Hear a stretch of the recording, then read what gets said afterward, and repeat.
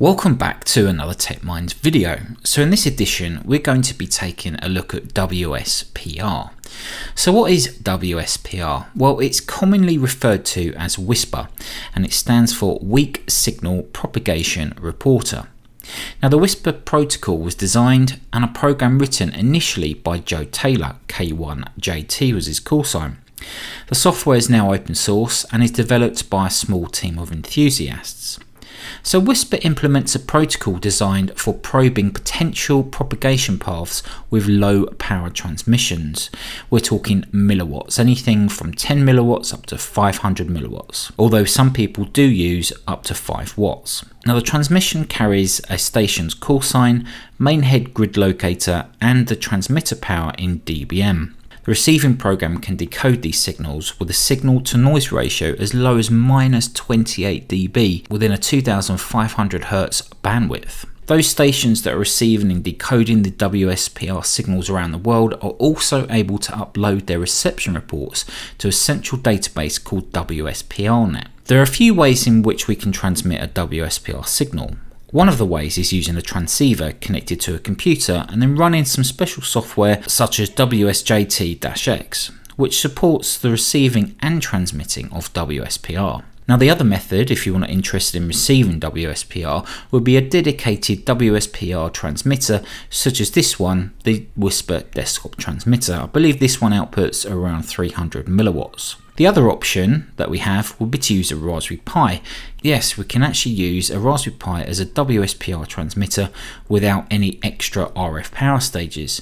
It is advisable though to use it with appropriate filtering depending on which band you use. Now, the estimated power output of the Pi is roughly around 10 milliwatts. Now, the application I used was a command line tool called WSPR-RYPI, which is available free of charge from GitHub. I'll leave a link down in the video description of the installation instructions and how you do it. It's literally about 3 or 4 lines of code that you type into your Pi console and it will compile it and then be ready to use.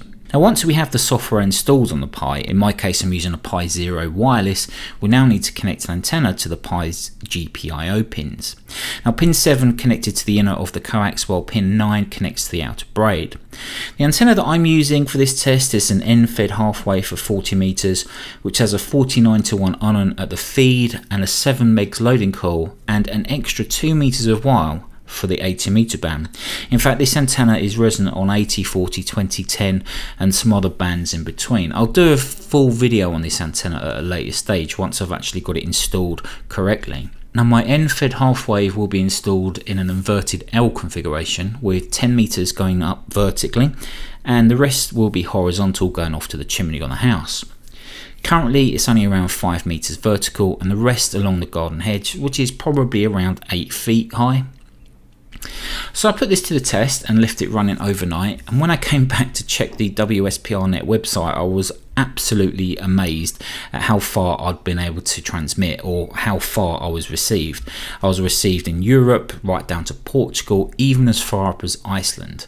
I couldn't actually believe it, considering what I was using to transmit, just a Raspberry Pi connected to the antenna, and the fact that the antenna was so low down. Well, there we go, guys. That's a brief introduction to WSPR, and it's quite amazing how far such a small amount of RF energy can transmit on the low frequencies. 10 milliwatts coming out of my Raspberry Pi 0. I'll just play you a very brief, quick sample of what WSPR sounds like. You can see it here or hear it here on my FT991.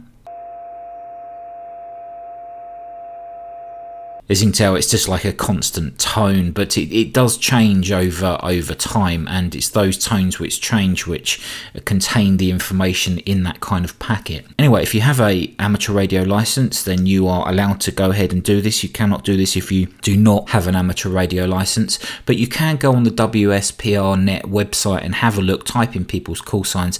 It does hold up to, I think, the last 24 hours. I haven't been broadcasting for a few days, so you're not going to be able to see anything. But when I get my aerial installed correctly, it's going to be really interesting to see how far it goes. I might do a little live stream just to tell you that it's running with the antenna installed correctly, and you can have a look live to see where that signal's going.